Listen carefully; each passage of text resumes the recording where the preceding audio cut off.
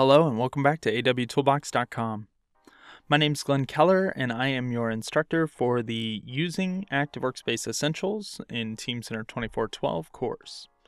In this demonstration, we are going into Active Workspace and we're going to start learning a little bit more about what the interface has in store for us.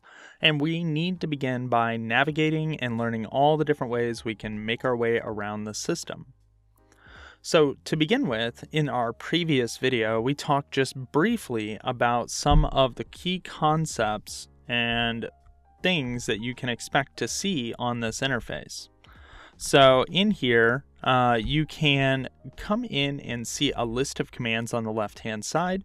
These are going to be called your global navigation commands.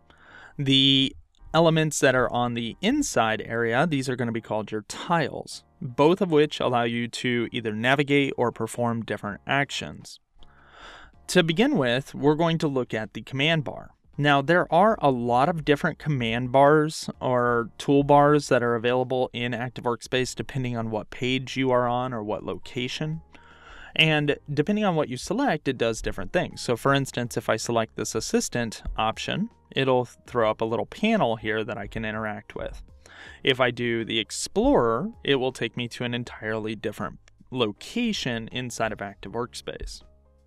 So in this case, it took me to the Explorer and I can see several folders that I can interact with. But the key note here is that as soon as you go into another page, you have additional options to interact with for your components or for your views that you're interacting with. So there's a whole bunch of different toolbars that will show up depending on where you are at and what data is displayed. If I go back to the home page, so selecting the home icon here, you can see that the Explorer also has a tile, and we'd referenced this a little bit in the previous video, but the Explorer tile does the exact same thing. It'll take you there. So some of the tiles on that home page will do similar things to what you can see in the command, and just note there is more locations or are more locations of those commands if you are on different pages. Now, other types of commands like reports, changes, inbox, explorer, all of these four are going to open up a specific location in the system. Assistant is a location that you can access recently used data, your clipboard. You can click the more icon down at the bottom. It just depends on what's all configured in here, and you can see there's a way to see previously loaded information. If I come out to the tiles, there is even more available. So I can come in here and I can see various different things that I can interact with. So first of all, we saw Explorer, but I can also go to my inbox over here. And if I select my inbox, you can see it takes me to my inbox for workflows. And that's where I can actually perform tasks that are assigned to me.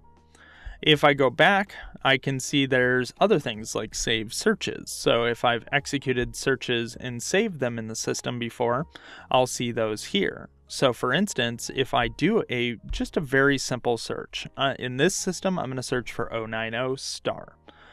Just note that you do need a star at the beginning if it's only a partial ID by default in the system. I know I have an ID that begins with 090, so I am going to put that in there, and I can see that I get a couple of responses in my search results. So in here, I now have something that I could save off as a saved search, and I'm going to use another toolbar that is available above this search results to save my search. So I'm going to say save search, and you can see that another type of panel opens up. So I can see that's over here, and I will go into these panels a little bit more as we get into various use cases, but I'm going to undock the panel here. I could also make it bigger and then move that across to be able to work with it a little bit more if I wanted to. And I can make it wider.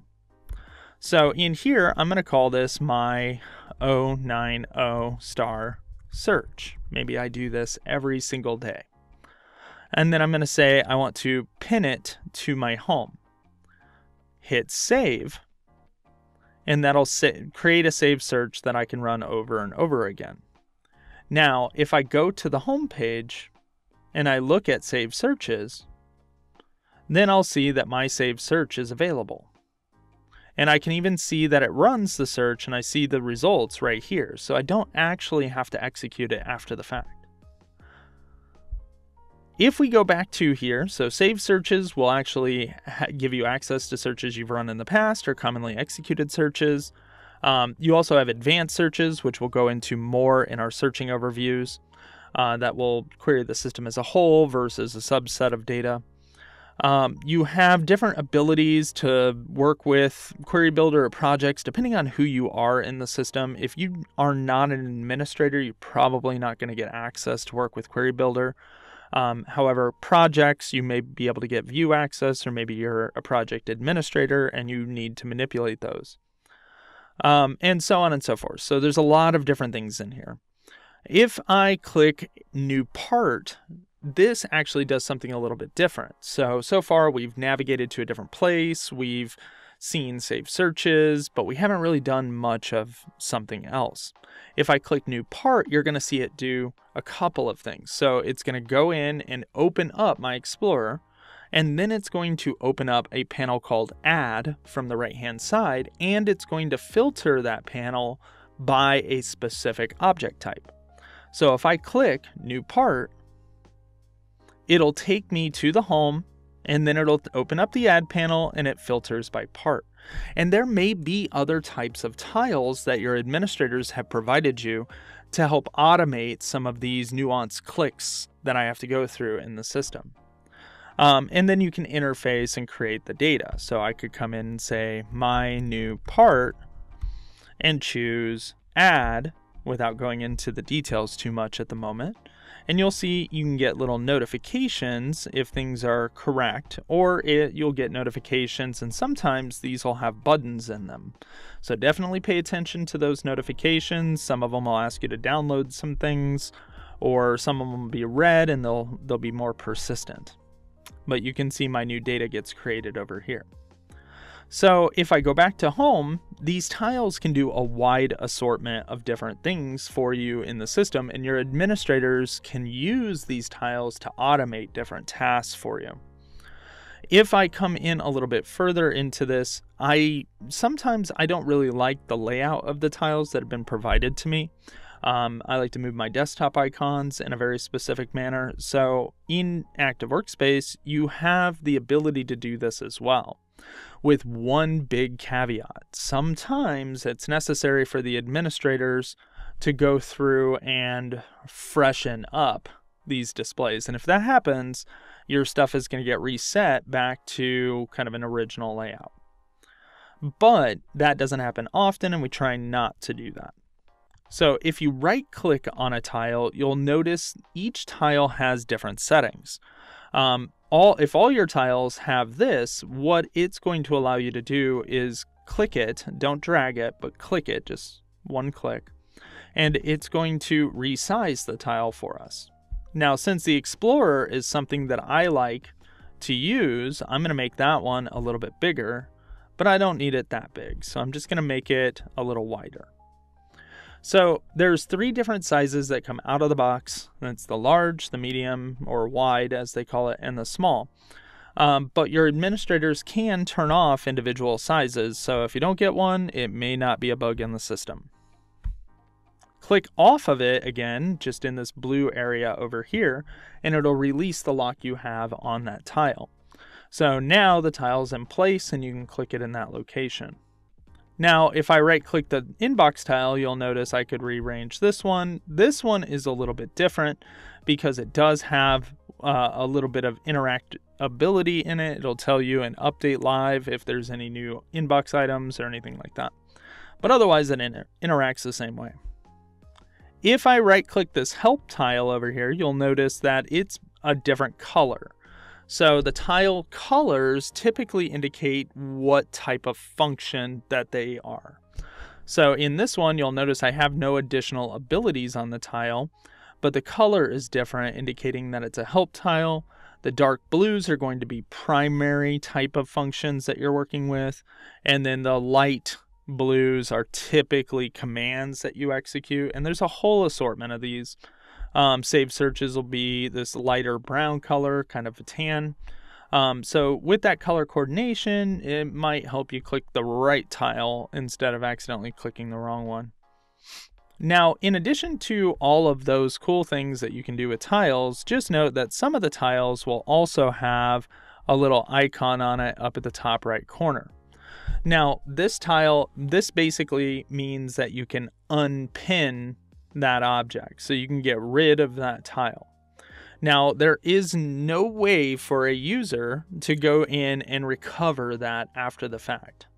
So if you do unpin a tile and it isn't something you could search for and pin, or it's not a saved search like the one that we created a moment ago down below here, we pinned it to home, so it's down here. So if it's neither one of those, then you can't just go find it and pin it again.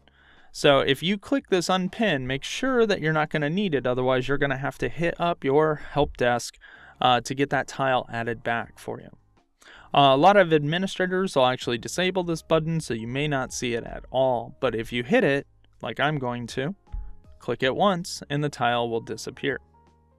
So at that point, again, you could ask for it back, but be wary as you're removing tiles. You'll notice that my search tile is here because I had chose pin to search when I built it. I can unpin that, but I could go get that. I could go back to the search, select it, and choose pin to home.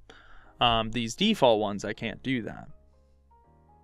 All right, so tiles are pretty cool. You can also right-click them and then drag them around. So maybe I want this tile, I don't use it as much, so it's going to go all the way over here.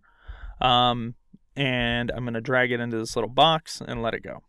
So at that point I can release it, and I've moved that for me only. It doesn't move everybody's. Just note, again, if you move those around, take note of where you did it. You can create your own groups with these. So if you move it around, I can move it into its own group and it'll isolate and reorder. These are very much like the Windows tiles that you see here. So if I right click and I say resize or move, or resize or drag and drop it, it can create new tiles. It's very much like that. So those toolbar options, wherever you're going to, wherever you're navigating to, the tiles will help you get there. The global toolbar on the left-hand side will stay up at all times and be available for you. And then these other toolbars around the system are going to have additional options depending on what you have open. So notice some of them will have add, paste, you can export to Excel, and so much more. So as we get into each one of these capabilities, we're going to dive into those menu options. But one more big menu option to navigate around Active Workspace is going to be this bar up here. So this bar is going to have a lot of the menu options that you would use most frequently. So cut is grayed out there. You can see copy is grayed out there as well. Copy is enabled and paste is grayed out. I have the open command, which allows you to open things in new tabs, new windows, or maybe in integrations. So if I say new window, it'll open that up in a new window, keep my session and show me that detail. And then I could dual screen it, or, use half my real estate for that. Close it, and I'm still right in here. So you've got a nice little tool here that allows you to do that. You can open a new tab. You can launch it in the rich client if you have a rich client. Again, you may have more options here to launch that. And then you have the layout option here, which is kind of newer in some of the newer versions of Active Workspace. In here, I can say tree or details, and you'll notice that there's different arrangements. And when I do that, it's left and right. And then when I come back in and say top and bottom, I could have it like this. So the default is kind of what I teach to and what I like to see. But feel free to play with those arrangements as needed. We may go through different iterations of that. Just note that you can always hover your mouse in the middle and drag a page, a column, or anything like that over. And then once you get that, you'll notice you could snap it back by just clicking this, but it doesn't It records that as this for you. So if you want to put it back, you have to do that. Now, if I pull this over, pull down my layout, go to tree with details, then flip back, then you'll see it has saved the state of those two objects to that location for me. So I don't have to constantly drag it left and right. This blue bar at the top is also fairly dynamic. It will, anytime you have any type of navigation open, you can see I'm on this object here. These little arrows that are in between the objects work like breadcrumbs, and if you select them, you can dive down into individual components like my new stuff folder and see data inside of there. So definitely check out this command bar, play around with it a little bit. I can come in here and I can select elements and choose cut as well. And notice if you hover over any of the icons, it is going to have a really nice little tooltip for you and tell you a little bit about what it does. One thing I do note is that the labels that we had turned on a little bit ago do not show in this toolbar. Now, if you don't know what these are, you can just hit the ... on the far right of this. And if you hit that ... you get new, edit, copy, paste, and a whole bunch of other things. Just note that if a button doesn't show, it's hidden for some reason. So maybe you're not standing on the right object, or maybe you are doing the wrong scenario to utilize that, something along those lines. And you may have more or less of the buttons that you see in here, but we have just a basic installation here. The only additional things that you'll see are the change management components. Finally, the last thing that you'll see here is when you're standing on an object, you can see it's blue in the interface here. And if you hit the little eye icon in the top right corner, then you'll get the information panel. And you can drag this over as well. And you can see that I'm still in my tree and details right here. So this isn't going to stay because it only remembers the two. So in here, you'll see that I can collapse the different sections and I can see properties on the object. I can even edit the properties in this location as well. Now, you may have more or less on this page as well, depending on what your administrators wanted to give you. But that is another option to seeing and working with the data at hand. Now, just also note that if you open the data, so you can select an open button on it, you can also right click and choose cut, copy, paste, or access some of those frequently used commands. If you open it, it's going to open full screen for you. It's not going to have that little side navigation. And then notice that the layout option is now gone up here. You're looking only at that object. So your administrators have designed this layout for you in a very specific way. And you'll have properties and tables and different pages available to you across the top up here. So if this is an assembly, you could click content, for instance, and you'll see the assembly view of that data with additional options down below. You can see things like where used, attached elements like Word docs, PowerPoints, those types of elements, history, and you can execute reports against them. So Active Workspace does provide a lot of different nuances for navigating in the system. And it's really just getting that muscle memory down, performing that action over and over and over again. And you'll learn kind of the road about what kind of clicks you need to do to perform your task. Remember, you don't need to remember everything that I'm teaching you here. You just need to remember what it takes to do your task, and maybe you'll pick up a little bit extra on the side as we go through it. We thank you for joining us in this demonstration. We're going to go ahead and move off into the next one. And in the next video, we are going to be talking a little bit more about searching for data, as that's our primary thing that we need to do to execute most of our functions.